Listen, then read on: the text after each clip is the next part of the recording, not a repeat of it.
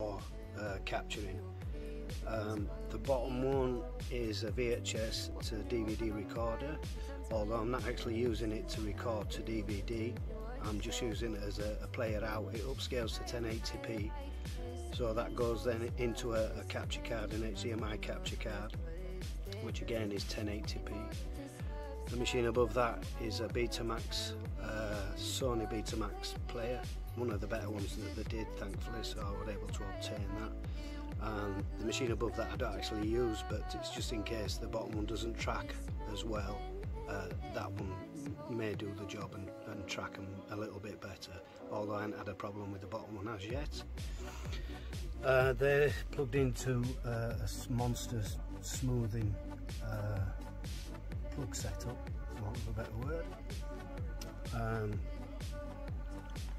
Then obviously they're captured to OBS. I'll then take them out of OBS into another program so that I can change the resolution, go from 16.9 to 4.3, maybe enhance the colours or darken them where necessary. Again, like I said, that's going through an HDMI capture card into an NUC.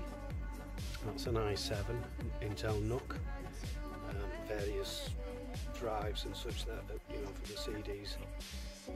But yeah, I initially was going to DVD, sorry, but I find that I don't need to do that now, just straight to hard drives. A box of VHS, a box of many.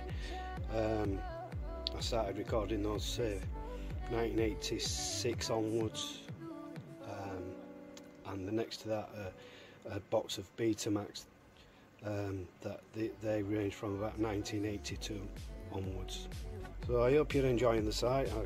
I'm endeavouring to upload a load more given time.